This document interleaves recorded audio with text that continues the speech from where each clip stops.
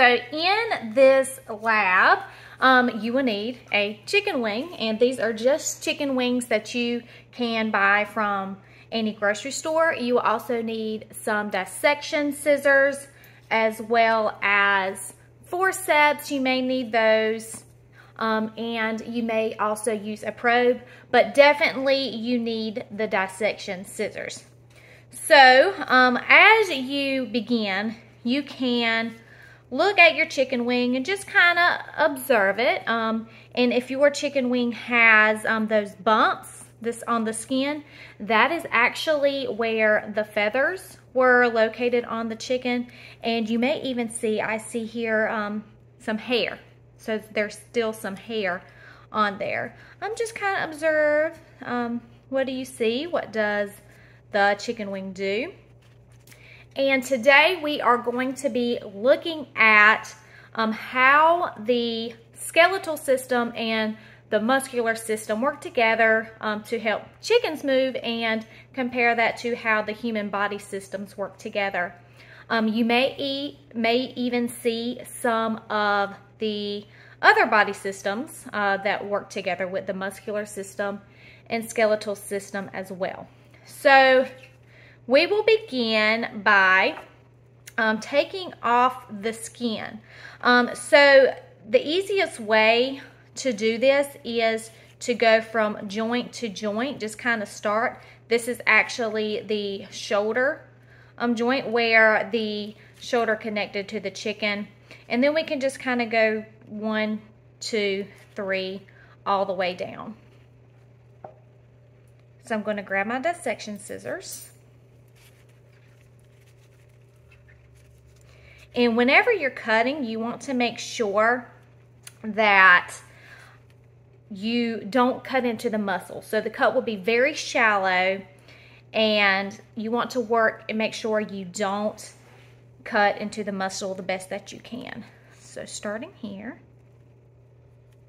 And this could take you about 10 minutes or so, but just take your time.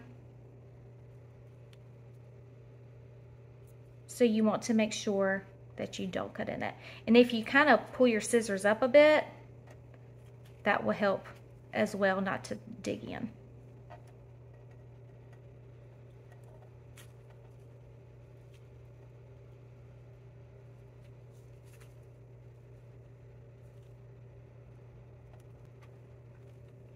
And as you cut, you will see that the skin is attached to this pink muscle here by like this little thin layer. That is connective tissue. So in order to get the skin off, you'll just have to kind of cut through that connective tissue.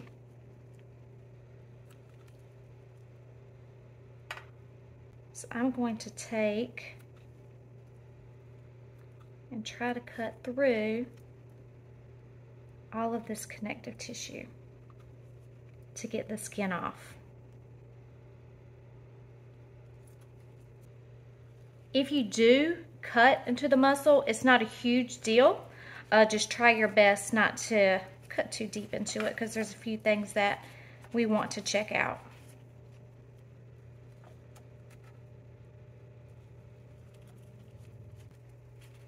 And as I'm still here trying to get all of the skin off, this skin right here may be some of the toughest to get off, but if you just cut along, you'll feel that bone, just cut along that bone, it'll come right off.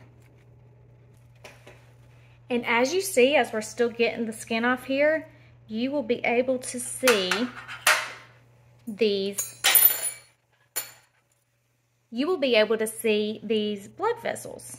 And this is how oxygen gets to the muscles. You'll also be able to see this silverish whitish here. That is a tendon. And remember that a tendon is what connects the muscle to the bone that allows it to move. Okay, we do have most of the skin off, and we can still look at what we need to today, even if you don't have all of the skin off. But if you look closely here, you have, this is where the shoulder joint is. And just like the human body, there is a bicep and a tricep. And the bicep, if you actually look, there are two muscle groups. That's why it's called the bicep. And for the tricep, which I did cut into the muscle, and that's okay, it's okay, you will see 3 muscle groups. So, let's see what happens when we contract the bicep. Just like when you contract the bicep on your own self, you see movement. And remember, the muscles are connected to the bones by tendons, and you can see this occur. And when you contract the bicep, the tricep actually relaxes. And you can kind of see that, feel that, especially if you did not cut the muscle like I did. So the next step is going to be to cut the muscle. You still want to be careful with your tools, but you don't have to worry about cutting the bones. So the next step will be to cut off all the muscles to get to the bones. So now that we have a lot of the muscle cut off, you can look at where this joint meets. There is a thin white layer, and that is the ligament. And as you see, it's kind of tough, it keeps the bones together. It connects bone to bone.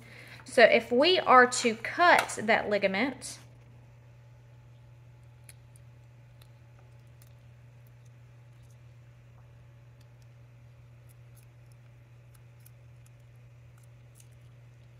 the bones are no longer connected. But if you look closely, you will see the bone is smooth, and that is because it is covered by cartilage. And also, if you see those holes, it fits in really good together.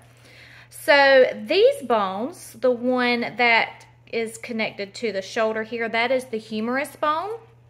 And then here you have your ulna and your radius. The radius is the smaller of the bones. And we're actually going to carefully cut into this bone at the smallest part we can.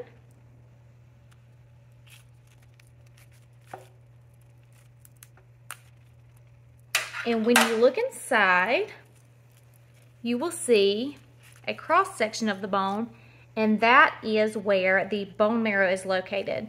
And if you remember, the bone marrow is where the red blood cells are made.